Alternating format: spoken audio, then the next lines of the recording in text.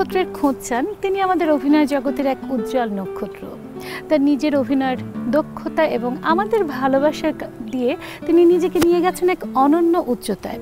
তিনি তার সারা জীবন ধরে অজস্র চরিত্র করেছেন, কিন্তু তাকে দেখলে কেন যেন মায়ের কথা খুব মনে পড়ে। তিনি নাটকে অভিনয় করেছেন সেই 60-এর দশক থেকে, চলচ্চিত্রে অভিনয় করেছেন, পেয়েছেন জাতীয় চলচ্চিত্র পুরস্কার, পেয়েছেন 21 পদক।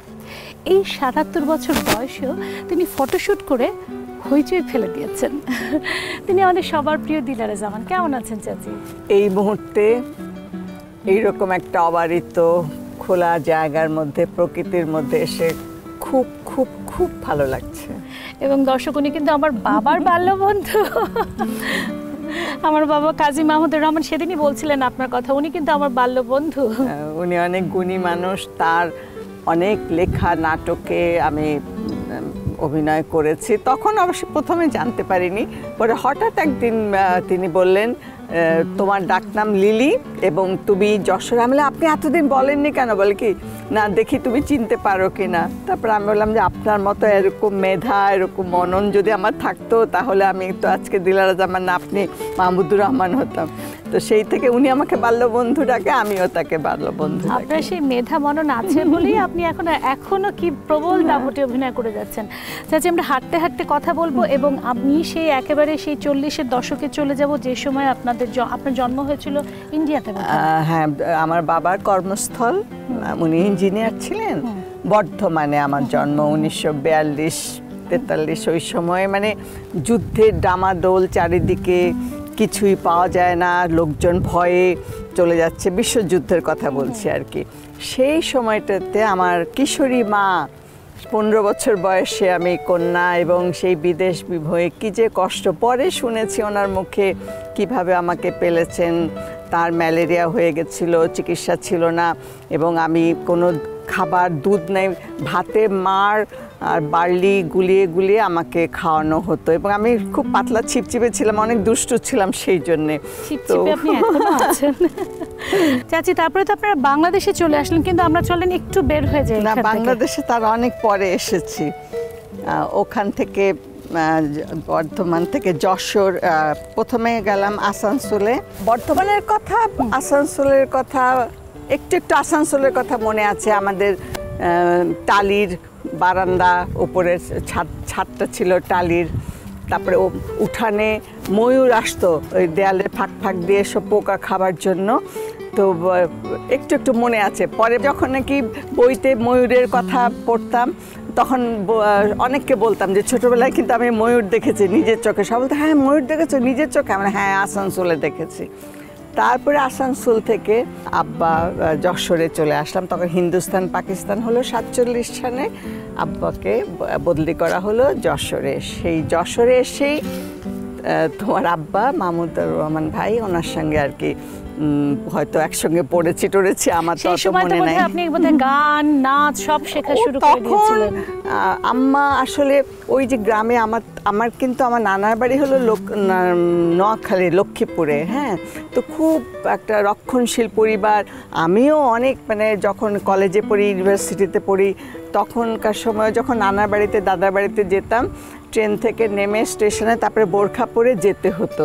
এইরকম একটা, সেই পরিবার থেকে এসে যে এত কিছু করতে পারবো, এটা আমি একমাত্র আমার মা সিতারা বেগম, ওনার মানে ইচ্ছা ছিল বলেই, যে তিনি নিজের জীবনে যেগুলো করতে পারেননি, তার অপূর্ণ ইচ্ছাগুলো মেয়ে বলতে তিনি দেখতে চেয়েছিলেন। সেই 8 লাইনের ছড়াটার কথা মনে আছে আপনার?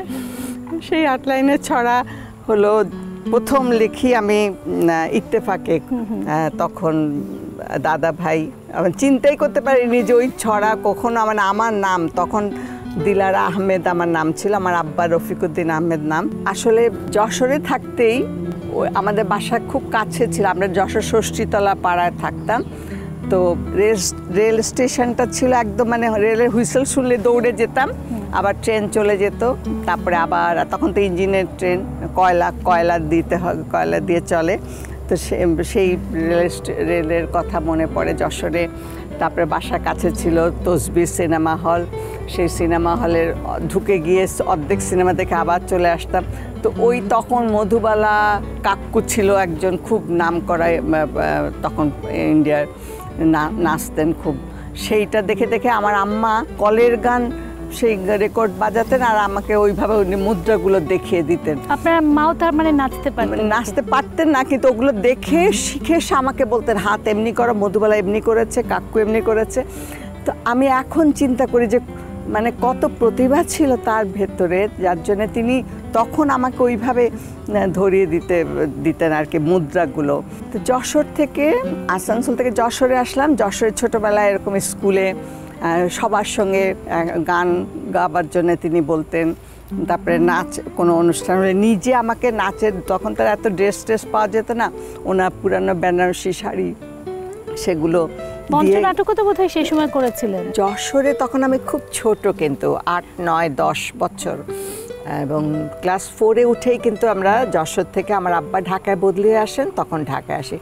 যশোরে স্কুলের কোনো অনুষ্ঠানে বা পাড়ার কোনো, তখন পাড়ার মধ্যেই সব ছেলেরা মেয়েরা তত করতো না, ছেলেরা স্টেজ চৌকি ঘর, এর বাড়ি থেকে ওর বাড়ি থেকে চৌকি দিয়ে স্টেজ বানাতো, সেইখানে সব নাটক গান, নাটক মানে কি গল্পের মতো, তখন তার বুঝতাম না যে এটা নাটক করছে। পরে ওইগুলো দেখে দেখেই ভেতরে আর কি অভিনয় করার স্বাদটা জাগলো আর কি। পরে ওই মানে যশোরে থাকতেই যখন আস্তে আস্তে চলে আসলাম আমরা ঢাকায় এসে, তখন একটা বড় পরিসরে আসলাম, স্কুলে ভর্তি হলাম। বড় তখন দুইটাই গভর্নমেন্ট স্কুল ছিল, বাংলাবাজার গার্লস স্কুল আর কামরুন্নেসা গার্লস স্কুল।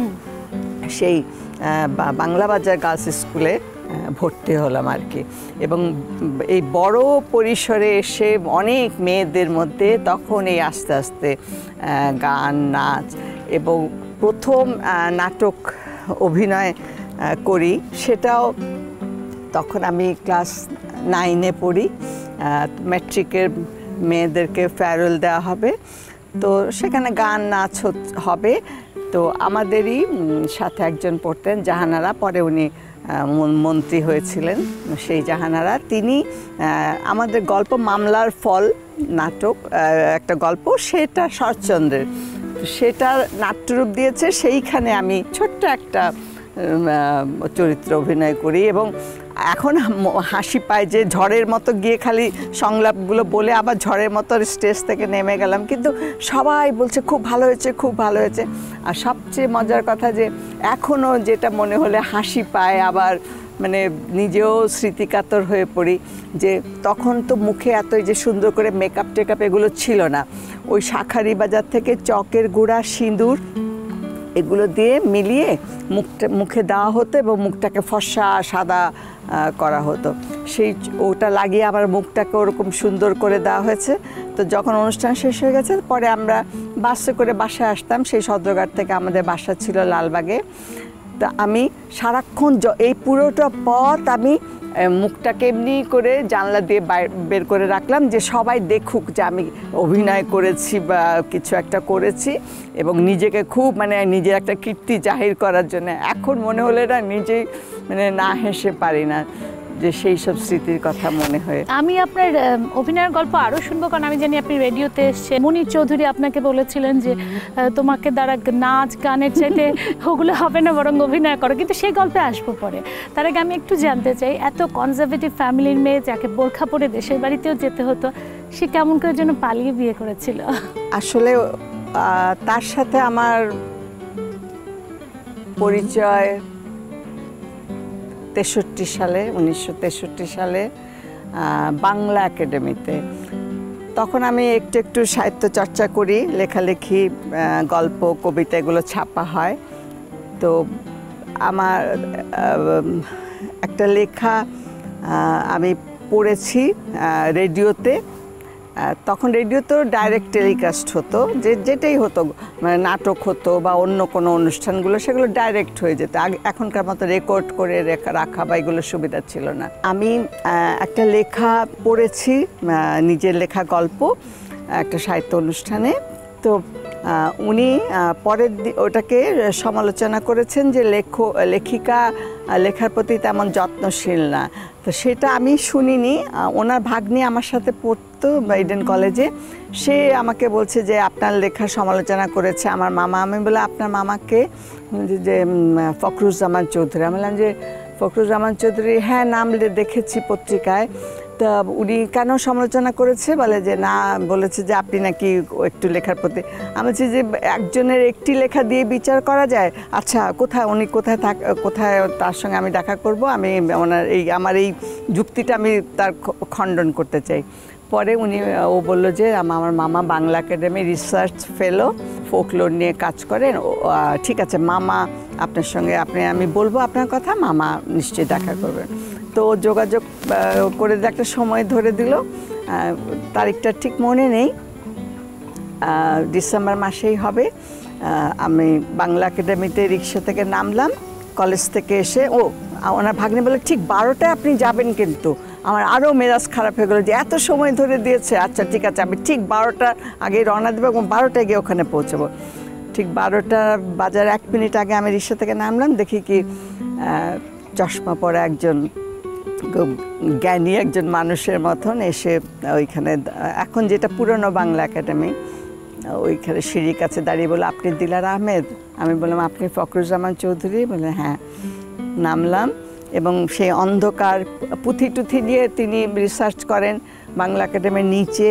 সেইখানে বসে দুজনে একটু সাহিত্যের কথা টথা তেমন হয়নি, খালি বাড়ির পরিচয় টরিচয়, এবং সেখানেই আর কি আমাদের দুজনের পরিচয়। ভালোবাসা শুরু হয়ে গেল এত তাড়াতাড়ি? তখন আমাদের সময় আসলে অত মেলামেশার সুযোগ ছিল না, বা তখন মনে হয়েছে যে একজন সাহিত্যমনা মানুষ, তিনি হয়তো আমাকে বুঝতে পারবেন, আমার এই শিল্পী মনকে, কবি মনকে, তাই হয়তো সেই মুহূর্তেই ভালো লেগে গেছিল। তারপরে তো কলেজ যাওয়া বন্ধ করে দিয়েছিল বাসা, তাই না? পরে তখন তো আমার অনেক ভালো ভালো সব, তখন সিএসপি অফিসার, এখন যেটা বিসিএস বলে, সেখানে ফার্স্ট হয় এমন একটা পাত্রের সঙ্গে আমার বিয়ের সব সম্বন্ধ এসছে।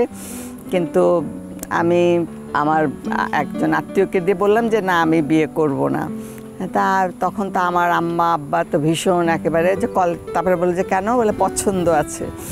তারপরে শুনে তো বললো যে কাল থেকে কলেজে যাওয়া বন্ধ এবং ইউনিভার্সিটিতে যাওয়া বন্ধ হয়ে গেছে। তখন তার টেলিফোন ছিল না। আমি একটা চিঠি লিখলাম যে রাজকন্যাকে উদ্ধার করতে হবে, রাজকন্যা গৃহবন্দী, এই কথাগুলো লিখেছিলাম। রাক্ষসপুরী থেকে রাজপুত্র এসে যেন তাকে উদ্ধার করে নিয়ে যায়। এবং চিঠিটা আমার ভাই, বড় ভাই, যে ও কলেজে পড়তো, ওকে দিয়ে, ওর সঙ্গে আবার ওনার কেমন করে যেন খুব পরিচয় টরিচয় হয়ে গেছিলো। তারপরে সে যখন চিঠিটা নিয়ে যায়, তিনি আবার একটা চিরকুটে লিখে দিলেন যে কোনো ভয় নেই, তুমি যে কোনো সময় চলে আসতে পারো। তারপরে আমি ওই কলেজে ইউনিভার্সিটিতে যাওয়ার সেই একটা শাড়ি পরেই বাসা থেকে বের হলাম এবং আমাদের বন্ধু কবি জিয়া হায়দার, ওর বাসাতে আমার বিয়ে হলো আর কি। তারপরে বাবা মা সব মেনে নিলেন যে না, আমাদেরকে বললেই হতো এবং সব আস্তে ধীরে হতো, এত হুড়াহুড়ির কোনো দরকার ছিল না। তারপরে আবার তো সব মিলমিশ হয়ে গেল। এই কালের ছেলে মেয়েদের দোষ দিয়ে সেই কালেই কত নাটকীয় কাণ্ড। আচ্ছা, আবার একটু অভিনয় প্রসঙ্গে ফিরে আসি। মনির চৌধুরী সেই কথাটাতে, সেই নাটকের প্রসঙ্গে যদি একটু আসি। মনির চৌধুরী স্যারের সঙ্গে তাকে আমার সৌভাগ্যের বলতে পারি যে আমি যখন বিশ্ববিদ্যালয়ে ভর্তি হই তখন বাংলা বিভাগে শহীদ মনির চৌধুরী স্যার ছিলেন, ডক্টর নীলিমা ইব্রাহিম ছিলেন, তারপরে আমার মায়ের ভাই দুঃসম্পর্কে মোফাজ্জল হায়দার চৌধুরী, উনি ছিলেন, ডক্টর আব্দুল হাই ছিলেন, তখন মোহাম্মদ আব্দুল হাই, তিনি বাংলা ডিপার্টমেন্টের প্রধান ছিলেন। তো এইসব গুণী মানুষগুলোকে আমি পেয়েছি আর কি। এবং মনির চৌধুরী স্যার, তিনি তখন অলরেডি, তার আগে থেকে আমি কি আপনার টেলিভিশনে প্রথম নাটক না পিনিশ না কি যেন একটা নাম ছিল এরকম? না, প্রথম নাটক টেলিভিশনে করি 64 সালের ডিসেম্বরে। বিশ্ববিদ্যালয়ের মনির চৌধুরী স্যারের সঙ্গে যে আমার এইভাবে তাদের যে আশীর্বাদ, তাদের যে একটা স্নেহের পরশ পাবো আমি নাটকের ব্যাপারে, অভিনয়ের ব্যাপারে। তার আগে আমি ইডেন কলেজের যখন পড়তাম তখন তখন তৎকালীন পূর্ব পাকিস্তানে শিক্ষা সপ্তাহ হতো। তখন আমার নাট্যগুরু হলো নুরুল মোমেন, ডক্টর নুরুল মোমেন। তিনি আইন বিভাগের প্রধান ছিলেন। তো তিনি তার বিখ্যাত অনেক নাটক, নোমেসিস এবং অন্যান্য আরও আছে। তিনি নিজে নাটক লিখতেন এবং তিনি সমস্ত মেডিকেল কলেজ, বিশ্ববিদ্যালয়, স্কুল সব জায়গা থেকে ছেলে মেয়েদেরকে জোগাড় করে সেই নাটকে অভিনয় করাতেন এবং অভিনয় করে ওই নাচ গানে যেরকম কম্পিটিশন হতো, অভিনয় সেরকম ওই নাটকের কম্পিটিশনে যে অভিনয় ফার্স্ট হতো তাকে পুরস্কার দেওয়া হতো। তো তিনি আমাকে ইডেন কলেজে গিয়ে আমাকে খুঁজে বের করলেন যে ওখানে আমার টিচার যারা ছিলেন, একজন ছিলেন তিনি সংস্কৃতি বিভাগে সব কিছু সমস্ত দেখাশোনা করতেন, সাংস্কৃতিক যত কর্মকাণ্ড হতো কলেজে, রহমান কবির। উনি বললেন যে আমাদের একটি মেয়ে আছে দিলারা, ওকে দেখতে পারেন। তারপরে স্যার তখন একদম সোজা আমাদের বাসায় আসলেন, আমাদের লালবাগে বাসা ছিল, এবং বললেন যে আমার আব্বাকে বললেন যে আপনার মেয়ের কোনো ভয় নেই, কোথাও আমি নিয়ে যাব, দিয়ে যাব। আব্বা মানে রীতিমতো অপ্রস্তুত হয়ে গেছে। একটা বিশ্ববিদ্যালয়ের প্রফেসর, তিনি বাসায় এসছেন, ওকে বললেন যে আচ্ছা ঠিক আছে, ও কি পারবে? বল কি না পারবে। তারপর ওনার নাটকে পরপর 2 বার আমি অভিনয় করে তখন ফার্স্ট হয়েছি। এই ফার্স্ট হওয়ার পর থেকে আমার অভিনয়ের জন্য একেবারে ভিতরটা একেবারে উন্মুক্ত হয়ে গেল যে আমাকে অভিনয় করতেই হবে। এবং পরে যখন আমি বিশ্ববিদ্যালয়ে আসলাম তখন ডাকসুর নাটক হবে। এখন ডাকসুর নাটক এখন তা মনি চৌধুরী নাই, নূর মোহাম্মদ স্যার নেই। মনি চৌধুরী স্যার আমাকে ডাকলেন। আমি বললাম স্যার আমাকে তো বাসা থেকে দেবে না ছেলে মেয়ে একসঙ্গে নাটক করা। বললেন যে ঠিক আছে আমি চিঠি লিখে দিচ্ছি। তো মনি চৌধুরী স্যার আমার আব্বাকে চিঠি লিখলেন যে এরকম আপনার মেয়েটি আমাদের ডিপার্টমেন্টে পড়ে, সে আমাদের ডাকসুর নাটক করবে। মনি চৌধুরী স্যার তখন তিনি সেই রক্তাক্ত প্রান্তর, তারপরে তাকে সবাই জানে ওরকম করে জেল খেটেছেন। আব্বা খুব হয়ে গেলেন, বলেন যে ঠিক আছে করো। ডাকসুর নাটকে অভিনয় করতে গিয়ে আমি আমার সহযোদ্ধা যারা তাদেরকে পেলাম, আব্দুল্লাহ মামুন, ডক্টর ইনাম, এখনও তিনি আছেন, মামুন ভাইকে আমরা হারিয়েছি অসময়ে। এদেরকে পেলাম আমরা একসঙ্গে সেই ডাকসুর নাটক করতে গিয়ে। এই ডাকসুর নাটক করেই তখন আবার রেডিওতে নাটক হয়, শুনতে পাই, কিন্তু করার সুযোগ নেই, কারণ তখন ডিরেক্ট টেলিকাস্ট হয়, ব্রডকাস্ট হয়। এখন অত রাত্রে 10টা-11টার সময় নাটক শেষ হবে, কে আমাকে রেডিও স্টেশন থেকে আনবে, বাসায় নিয়ে যাবে, নিয়ে আসবে, ওটা আশায় ঘুরে বালি। তারপর 64 সালে যখন আমার বিয়ে হলো, তারপরে আমার স্বামী ফখরুজ্জামান চৌধুরী, তার প্রেরণায় আমি রেডিওর প্রথম নাটক করা শুরু করলাম। রেডিও নাটক করতে করতেই সেই 64 সালে আমার বিয়ে হলো। 64 সালের ডিসেম্বরে তখন টেলিভিশন প্রথম অন এয়ার হলো, কয়েক ঘন্টার জন্য তখন টেলিভিশন হতো, এবং সেই টেলিভিশনেই প্রথম আমি, তখন টেলিভিশন ছিল এখন যেটা ও সেখানে ডিআইটি, এখন যেটা রাজুক ভবন, সেইখানে ছোট্ট একটা স্টুডিও, এতটুক মানে ওই জায়গাটার ভেতরেই আমাদের তোতা পড়ার মতো সমস্ত ডায়লগ মুখস্থ করতে হবে, কারণ ডাইরেক্ট টেলিকাস্ট হচ্ছে, একটু সরে যেতে পারবো না, 1 হাত দূরে গেলেই আউট অফ ক্যামেরা। এবং আমার প্রথম নাটক ত্রিধারা, সেই ত্রিধারাতে অভিনয় করেছেন আলী আহসান সিডনি ভাই, আমি এবং আজমেরি জামান বলে একজন ছিলেন, রেশমা, পরে উনি ছবি করেছেন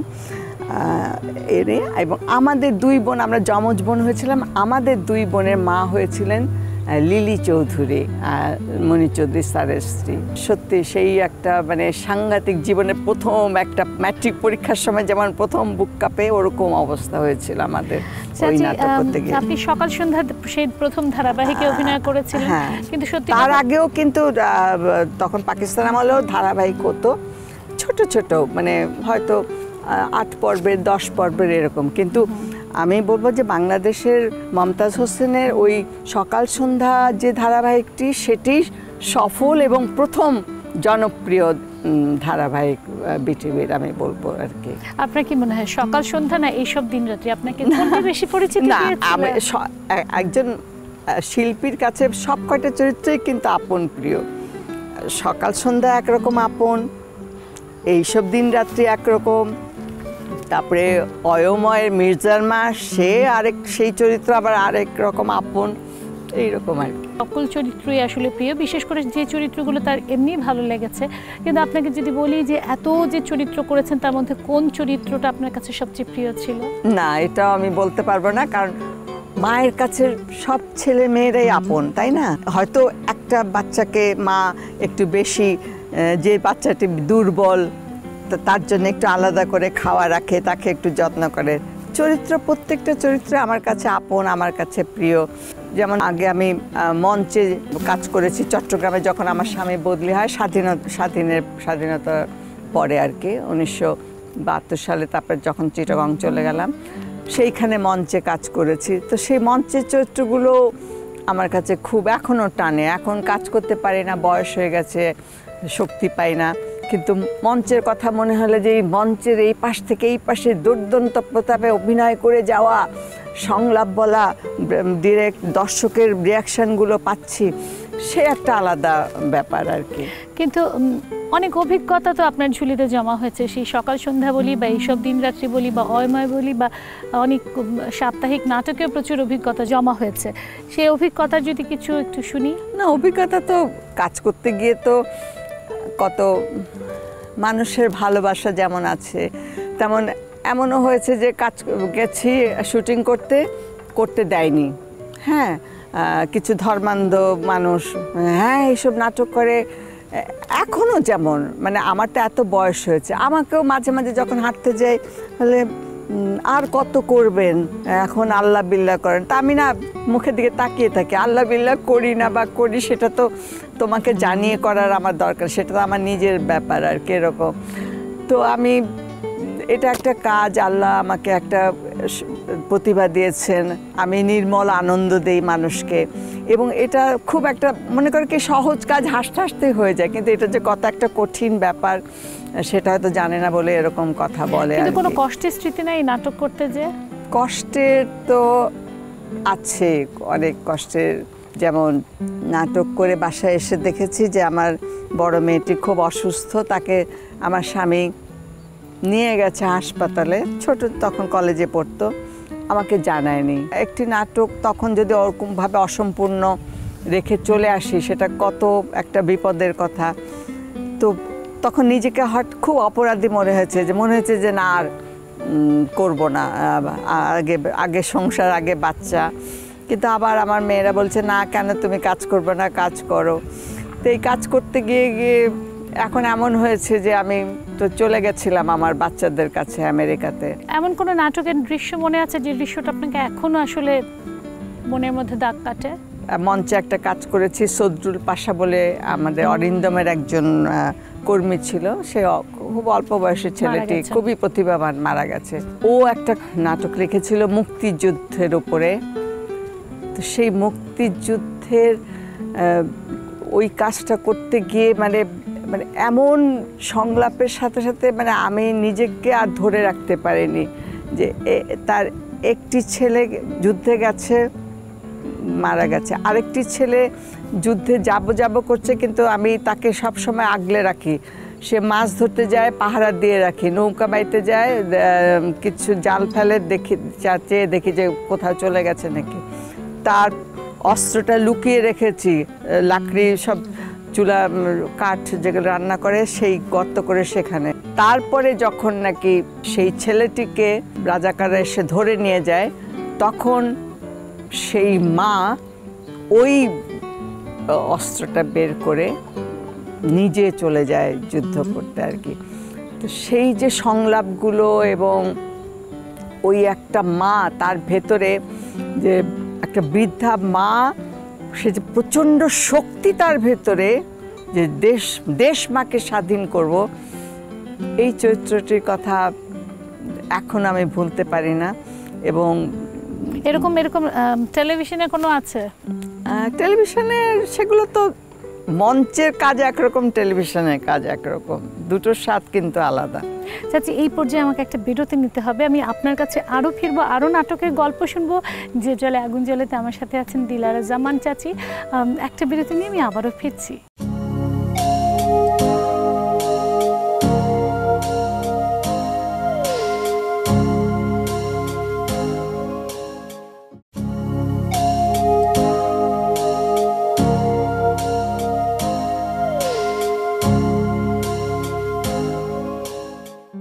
মায়ের চরিত্রে আমাদের কাছে বেশি প্রিয়, কিন্তু অজস্র চরিত্র করে তিনি আমাদের মন কেড়ে নিয়েছেন। তিনি দিলারা জামান চাচি আছেন আমার সাথে।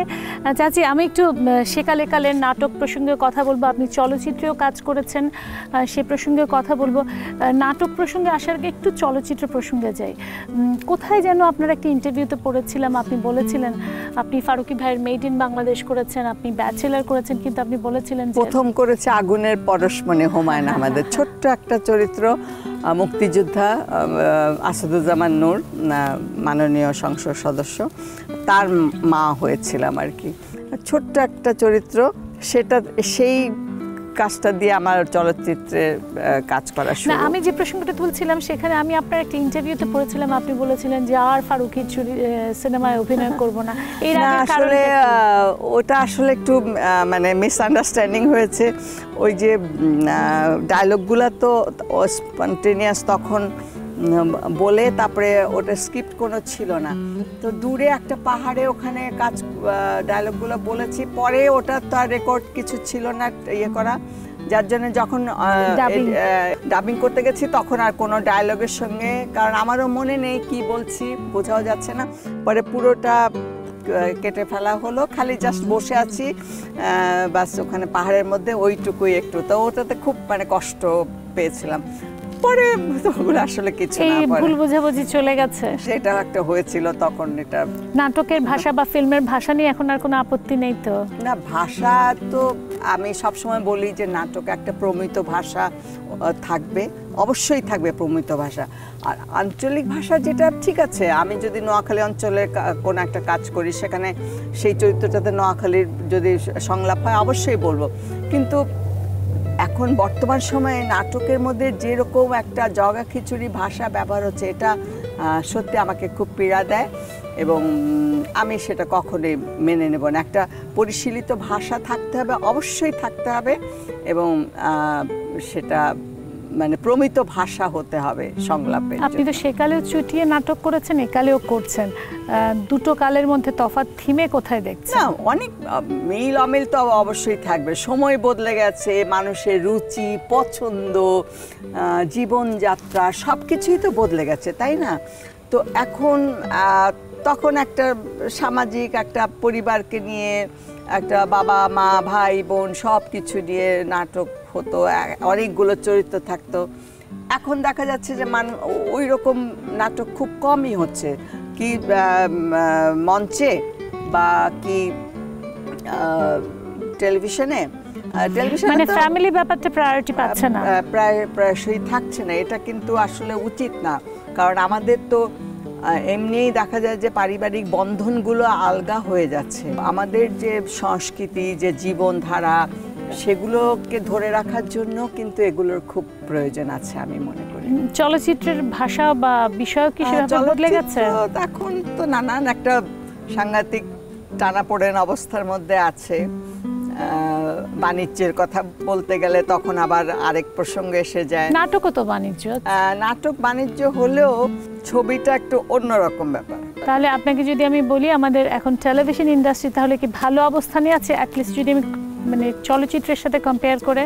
চলচ্চিত্র হলো একটা একদম আলাদা একটা মাধ্যম, আর টেলিভিশন নাটক এটাও সম্পূর্ণ একটা আলাদা মাধ্যম।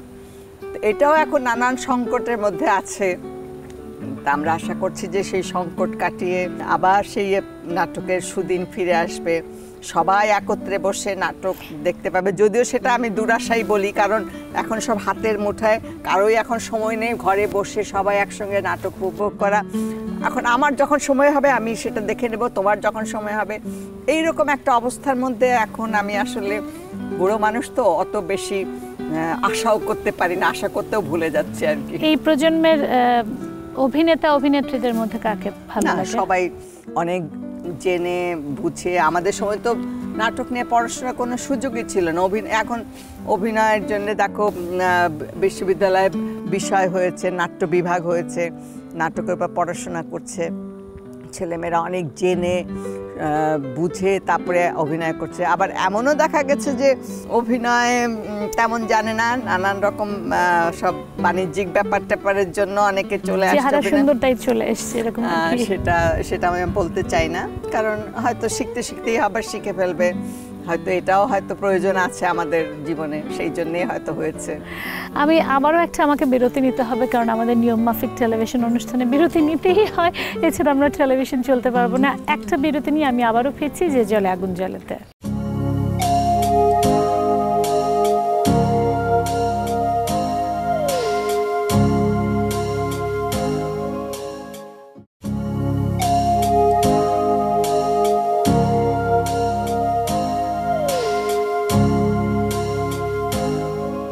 আছি যে জলে আগুন জ্বলেতে, আছি দিলারা জামান চাচির সাথে।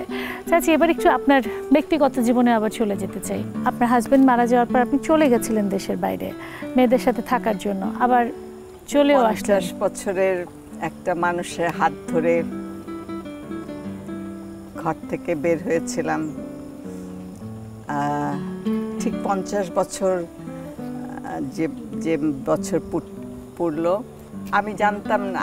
তিনি খুব অসুস্থ ছিলেন 4 বছর ধরে, মানে বাসাতেই তাকে অক্সিজেন দিয়ে রাখতে হতো। এর মধ্যেই তিনি, আমার মেয়েরা, 2 মেয়ে বাইরে থাকে, বড়টি ডাক্তার কানাডাতে, ছোটটি আমেরিকাতে। ওর বাবাকে বলেছে যে তোমাদের ম্যারেজটা করবো, বলে তাহলে তোমার আম্মাকে বলো না, রাগ হয়ে যাবে। আর আত্মীয় স্বজন সবাইকে বলেছে যে আব্বার অসুখ তো, আপনারা সবাই আসবেন, 50 বছর। আমি একটু কাজে গেছি, বাসার কাছেই আফসানা মিমি, তার একটা কাজ করতাম তখন যে কোনো কাজই করেছে, আমি যে কয়টা কাজ করেছি বলতাম যে উনি অসুস্থ, আমি কিন্তু সন্ধ্যার আগেই চলে যাব। তো ওইভাবে কাজ করতে গেছি, তো ওদেরকে বলেছি, এমনি এসব কথা বলিনি। আমি ভাবলাম যে বাসায় যাব, একটু পায়েস রান্না করে ওনাকে খাওয়াবো, বাস এভাবেই আর কি আমাদের বিবাহবার্ষিকীটা হবে। এর মধ্যে বাসার সামনে সন্ধ্যার সময় এসে দেখি যে অনেক লোক, মানে গাড়ি। আমার তো মানে খুব ভয় পেয়ে গেছি যে হঠাৎ কিছু হলো নাকি। ঘরে ঢুকে থেকে আমার সব আত্মীয় স্বজন এসছে সবাই, এবং আমি মানে একটু অপ্রস্তুত হলাম। ওনাকে নতুন একটা জামা পরালো আমার ভাইয়ের বউ, আমাকে একটা শাড়ি পরালো। তারপরে সবাই যখন চলে গেল, আমি বললাম তুমি সবাইকে বলেছো? বলে কি না, আমি বলিনি। তো সেই 50 বছর পূর্তি হলো, তার 4 মাস পরে উনি চলে গেলেন। 50 বছরের একটা অভ্যস্ত জীবন আমার। প্রথম মনে হতো সব শূন্য, কিছু নাই। তারপরে আবার বেঁচে থাকতে হয়, কাজ করি, বেঁচে আছি। মেয়ে দুটো দূরে, ছোট ছোট আমার 2টো নাতি আছে, 2টো নাতনি আছে, ওদের জন্য বেশি কষ্ট হয়। আসলে স্নেহ তো নিম্নমুখী, মেয়েদের চাইতে বাচ্চাগুলোর জন্য বেশি খারাপ লাগে। ওরা আমাকে নিয়ে যেতে চেয়েছে, ওখানে আমার সব কিছু কাগজ, সব পিয়ার সব হয়ে গেছিলো, কিন্তু আমার এই যে অভ্যস্ত জীবন, এই দেশ, এই মাটি, এত মানুষের মায়া ভালোবাসা, এগুলো রেখে আমি কোথায় যাব? আমি চলে এসেছি। ওদের কষ্ট হয় যে আমি একা থাকি, ভয় পায়। এই তো সন্ধ্যা হবে, ওরা ফোন দিবে, কোথায় আছো, কি করছো। কাজ করি একা, এমনিতে তো একাকি। যখন নাটক করতে যাই সবাই এত মায়া করে, সবাই ভালোবাসে। মা তুমি খেয়ে নাও, দেরি হবে আমাদের, তুমি খেয়ে নাও। এই যে ভালোবাসা, এই যে মায়া। আমার প্রতিবেশী উপরের তলা একজন ভাই আছে, বাজার করে আসলে 1 মুঠোর শাক এনে বলবে আপা আপনার জন্য এনেছি। আমার বাসায় আমি কালকে শাক রান্না করেছি। বলে না, আপনি রাখেন, আপনার লোক নেই বাজার করার। এই যে মায়া, এই যে ভালোবাসা। সামনের বাসার মেয়েটি বাড়ি থেকে কলা আনলে 2টো কলা দিবে, আন্টি আপনার জন্যে। তো এত ভালোবাসা রেখে আমি কোথায় পালাবো বলো? আমি আমি জানি না আমি কিভাবে মারা যাবো, হয়তো একাকি ঘরের মধ্যে পড়ে মরে থাকবো কেউ, কারণ আমার বাসায় তো আর অন্য আমার একটি ছেলে আছে, সেও আশিক যাব করছে, আবার বলে না থাক আপনাকে ছেড়ে যাব না, এইরকম। আমি তো ওকে বাধা দিতে পারি না, তার সামনে জীবন ভবিষ্যৎ আছে। কাজ নিয়ে রান্না করি, বাজার করি, নাটক, যেদিন নাটক করি কাজ করি, ব্যস্ত থাকি, ব্যাস এভাবেই চলে যাচ্ছে। কিন্তু কত মানুষের ভালোবাসা আপনি পাচ্ছেন দেখেছেন? এই যে ভালোবাসা, আসলে এটা আমি কাউকে বোঝাতে পারি না। রাস্তায় একটা গ্রামে গেছি কাজ করতে, 2টো টমেটো নিয়ে এসে বলছে যে আপনি নিয়ে যান এটা। এই যে মায়াটা, কেমন সাধারণ মানুষ যে ভালোবাসে, মায়া করে, এটা হয়তো আমি আজকে দিলারা জামান হয়ে আমি সবসময় বলি আমি তোমাদেরই লোক। তারা আমাকে ভালোবাসে বলেই আমি আজকে দিলারা জামান হয়েছে, এবং তাদের ভালোবাসার মায়ার টানে আমি আসলে যেতে পারছি না কোথাও।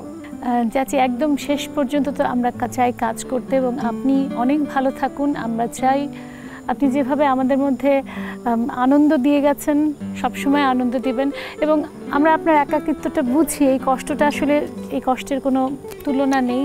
আপনার 50 বছরের একসাথে কাটানো জীবন, তারপর আমরা চাই আপনি ভালো থাকেন, সুস্থ থাকেন, এবং যেভাবে অভিনয় করে গেছেন সেভাবে যেন থাকেন। কাজ করতে চাই, কাজ নিয়ে থাকতে চাই, সবার ভেতরে আনন্দটা বিলিয়ে দিতে চাই। আর আমি মনে করি আমার জীবন আমি একাকী ভোগ করব, আমি একা সব কিছু জন্য এত আয়োজন, খুব সাধারণ জীবন যাপন আমি পছন্দ করি। এবং আমার বাড়িতে গেলে দেখবে 2টো একটা জামা কাপড় ছাড়া কিছুই নেই, একটা খাট, আমি আমেরিকা যাওয়ার সময় সব বিলে দিয়ে গেছিলাম, আবার এসে আবার নতুন করে, যতটুকু না হলেই না, কারণ সব তো রেখে যেতে হবে না। যতটুকু কাজ করেছি ভালো করলে সবাই মনে রাখবে, মানুষকে কতটুকু ভালোবেসেছি সেটুকুই মনে রাখবে। তা আমি চাই সবার হৃদয়ে যেন এতটুকু জায়গা আমি রেখে যেতে পারি আমার কাজের মধ্যে। আপনি আমাদের সবার হৃদয়ে আছেন, এবং আমরা ওনাকে অনেক অনেক অনেক ভালোবাসি। উনি খুবই একাকিত্ব জীবন কাটাচ্ছেন, কারণ দীর্ঘ 50 বছর যে মানুষটির সাথে ছিলেন সেই মানুষটি নেই, কিন্তু শেকড়ের টানে তিনি ফিরে এসেছেন। উনি চাইলেই থাকতে পারতেন তার মেয়েদের সাথে, তার কন্যাদের সাথে, তার আপনজনের সাথে, কিন্তু ফিরে এসেছেন এদেশের টানে, এদেশের মানুষের টানে। আপনি অনেক অনেক বছর দীর্ঘজীবী হন, এবং আপনি আমাদেরকে আরও অনেক সুন্দর সুন্দর অভিনয় করে দেখান, সেটাই আমরা চাই। নিউজ 24-কে অনেক কৃতজ্ঞতা। আজকে আমার না বলা এতগুলো কথা আমি সবার সামনে বলেছি। আমি জানি না কারো মনে কষ্ট দিয়েছি কিনা, আমি নিজের কথাই বলতে চেয়েছি অকপটে। আমাকে ক্ষমা করবেন এবং আমার জন্য দোয়া করবেন, যাতে আমি আনন্দের মধ্যেই, কাজের মধ্যেই থাকতে পারি। উনি আনন্দের মধ্যেই থাকবেন, কাজের মধ্যেই থাকবেন, এবং আমাদের ভালোবাসার মধ্যেই থাকবেন। আজকের মতো শেষ করছি। যে জলে আগুন জ্বলে। সবাইকে ধন্যবাদ।